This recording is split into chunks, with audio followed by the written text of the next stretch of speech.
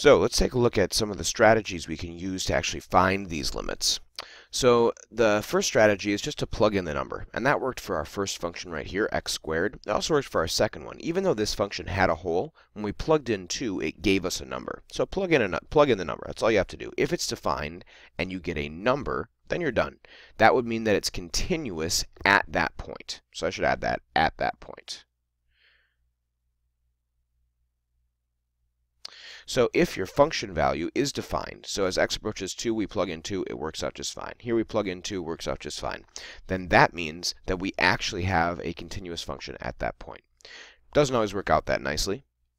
So if you have 0 on the top and bottom, which is what happened over here, then you might have to try factoring. See if something cancels out. That's exactly what happened with this problem. If it does, it's a hole. Holes are great because limits don't care what's happening at the point, only what's happening